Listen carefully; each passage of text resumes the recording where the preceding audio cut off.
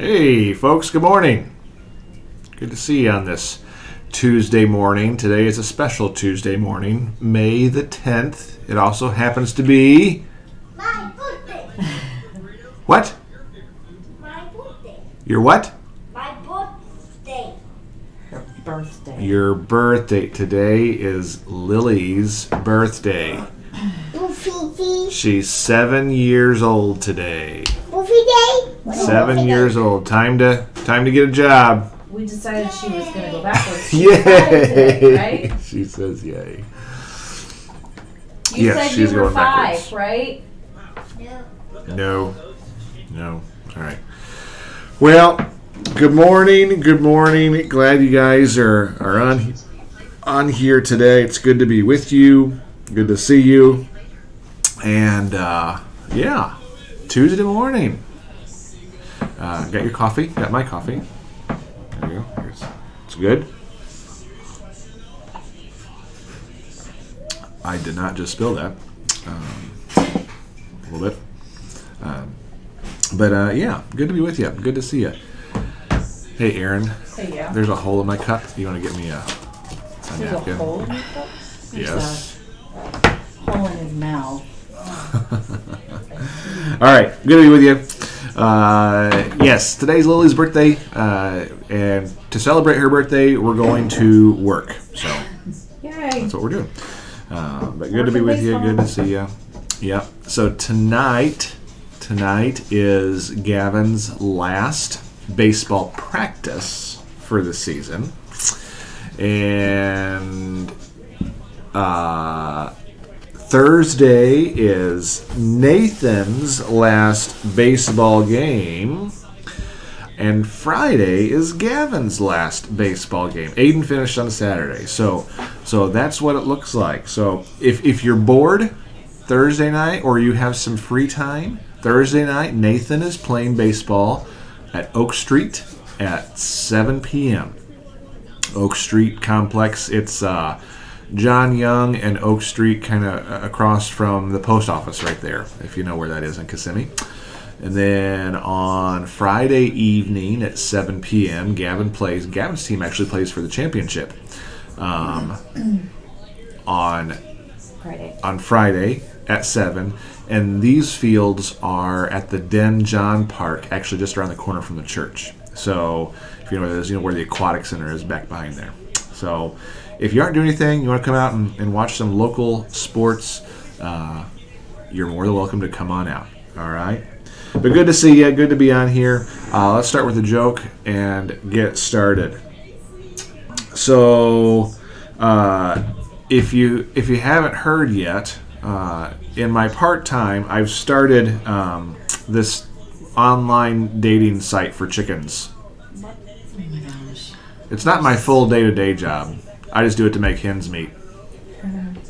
Oh my gosh. That was a terrible joke. That was a good joke. That was not a good It joke. was. Get it? Hens meet. I have one for you. Hey, stop. Stop. You have another one? I gotta remember Oh, okay. it. It's got to be a time. All right, be a little bit. All right. You got plenty of I time. got time. All right. Hey. That joke now, just to quantify and clarify, that joke was courtesy of Diana Herring. So if it's bad, it's her fault. If it's good, it's my fault in the way I delivered it. Craig says, "Oh, bad." Yes. No, I thought that was good. That was good. Just doing it to make hens meet. I am in Got it. agreement with Pastor You Craig. have another one? Yeah. Okay. You know one of the perks about living in Switzerland? What's one of the perks of living in Switzerland? The flag's a big plus. Ha ha, the flag's a big plus. Yes. Yes, what a real herring. That's good. That's good. Okay, let's jump in this morning. On our Tuesday and Thursday mornings, we've been talking about goals and goal setting and why goals are important, all that. And so we're going to kind of continue that theme this morning and discuss why setting a big goal, much better flag joke, yes. Why setting a big goal can be exciting at first, but also it can be overwhelming. In fact, looking at a big goal in front of you can make you kind of afraid, right? So, how do we respond in faith instead of fear? Well, I'm going to give you 4 ways this morning. I'm going to give you 4 ways, all right? So this is how we respond to God's plans to goals in faith instead of fear. Number 1, we acknowledge God's presence. We acknowledge God's presence. You can be confident. And I want you to hear this. You can be confident. Uh-oh, something fall? Yes. You can be confident in knowing that God is with you, that He is working through every circumstance and situation in your life, including your big goals. He does. This is what the Bible says, and I'm going to share with you a scripture and pop it up here on the screen. It says, do not be afraid or discouraged, for the Lord will personally go ahead of you. He will be with you. He will neither fail you nor abandon you. Deuteronomy 31:8. This is a good one to memorize. All right, this is a good one to memorize, folks. Don't be afraid. Don't be afraid. That's important. That's important. Don't be afraid. I heard one point someone say, I think it was a preacher or an evangelist, somebody say that the Bible says 365 times, do not be afraid. Well, how many days is it? Now, am I 100% accurate on that number? No. But it does say, do not be afraid quite a few times, right? So, 1, we acknowledge God's presence because He's always with us. That's important. Yes, He's always with us. Next, we watch for signs of God's work in your life. We watch for those signs. The bigger the dream, the longer it might take to accomplish it. You might not see the fruit of your labor at first, but look for little shoots sticking up out of the ground, right? God's working, even when it's not obvious, even when it's not blatantly in your face. Look what's happening. God is working. Trusting that God is working will help keep you from fear and discouragement. It will. Keep working towards your goal. Keep working towards that goal, and in time you're going to see God's blessing. So first, we acknowledge His presence, right? We acknowledge God's presence. And then 2, we watch for signs of God at work in our lives. That's important. The third thing is we stand on God's promises in Scripture. We stand on His promises. When we set a goal, don't focus on the problem. Instead, focus on the promise. Find a promise in God's Word that will take you to that goal. I call these things, now it sounds bad, right? But if I'm having issues with something technological, lighting, video, computer, something on the phone or tablet, if I'm having issues with that, I don't have the skill and knowledge to get into the nitty-gritty program and take the circuit board apart and redo stuff.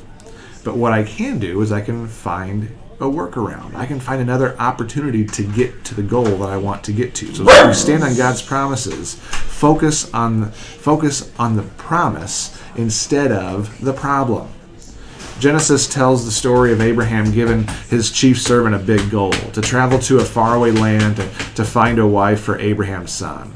And when the servant begins to wonder if he can ever accomplish it, Abraham reassures his servant by saying, and remembering his promise that Abraham received from God. And I want you to hear this. The Lord will send His angel before you to help you get a wife for my son there. Genesis 24:7.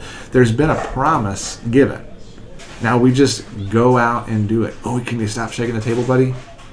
Thanks. When you have a goal that you know is given by God, they're always tied to a promise. You can wait in that faith, in that fear, trusting that God will honor His promise. You can wait. You can do that. So number 1, we acknowledge God's presence. That's important. Number 2, we watch for signs of God's work in our lives. That's important too. Then 3, we stand on God's promises in Scripture. We stand on God's promises. And then 4th and last, believe in the goodness of God's plan. You believe in the goodness of God's plan. How do you know that God's plans are even good for you? Well, I want you to hear this, and this is a fact. The Bible includes more than 7,000 promises of God's goodness toward you. Owen, stop shaking the table. The Bible includes more than 7,000 promises of God's goodness toward you because he wants you to learn to trust him, to have faith instead of fear. That's important. God might not send an angel to go before you as you work towards your goal. He might not. He may very well do that, but he might not. And that's okay. That's okay. We don't always need to have that angel in front of us, do we? Dozens of times in Scripture, God has said, I'll be with you no matter where you go. I'll be with you no matter where you go. I'll be with you always to the very end of the age. God's reminding us, he's always going to be with us. So whatever goal that God has put in front of you today, choose to respond with faith instead of fear as you watch for signs of work and of his work in your life. That's important. Respond and believe in his goodness towards you. So let's go over those 4 just really quickly.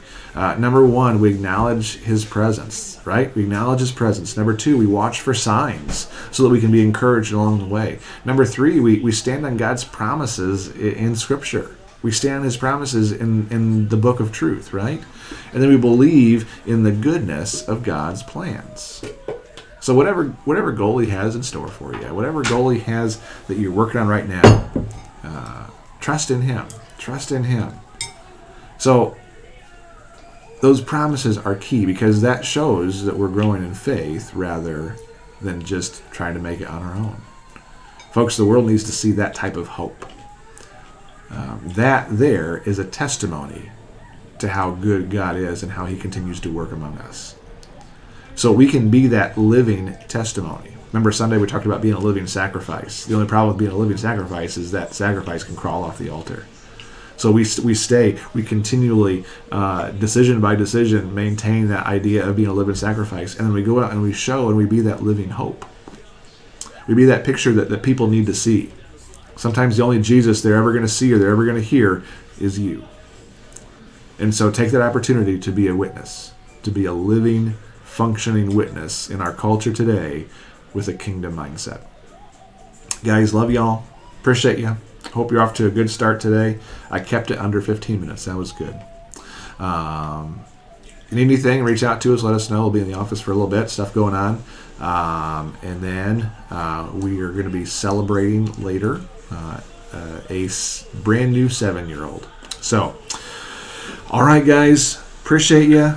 We will see you again very, very soon. All right? Many blessings. Remember, as God is a blessing to you, make sure that you find that opportunity to be a blessing to someone else. Take care. We'll see you again. Bye-bye.